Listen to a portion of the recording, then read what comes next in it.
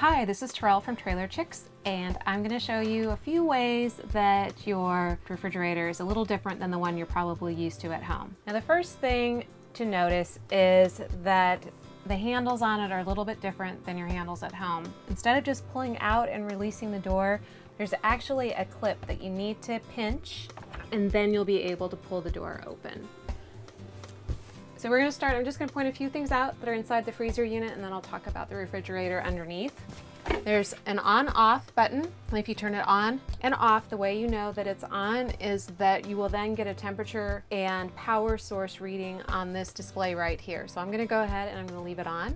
The next button over is for auto and gas. That basically lets you know if you're pulling off of power or pulling off of your propane. And if you look up on the actual display, you will see that there's a very small dot, and it'll be underneath auto. When in the auto position, the refrigerator will search for the first available power source. Or if you hit it again, the dot will move over to the next digit, and that will let you know that you're running off of your propane. Now, the last button is the temperature set, and that is exclusively for the freezer unit. The refrigerator opens the same way, same handle with the pinch. When you pull it open, the one thing that's different in this refrigerator than your refrigerator at home is the thermostat unit. So instead of having a dial that you can control, instead there's a clip that clips onto the back grill. Now, if you're noticing that your refrigerator is not staying cold, chances are that this thermostat has slipped off the grid in the back and you'll need to reattach it.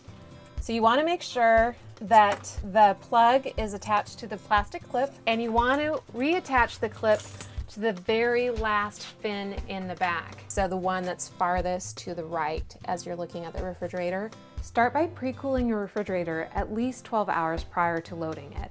Load your refrigerator with cold food to reduce the refrigerator's cooling time. Don't pack food tightly in the refrigerator because this will prevent circulation of cool air around the food. And you are ready to go out shopping.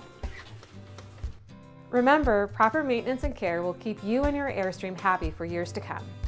Find more tips on Airstream.com or visit your local Airstream dealer.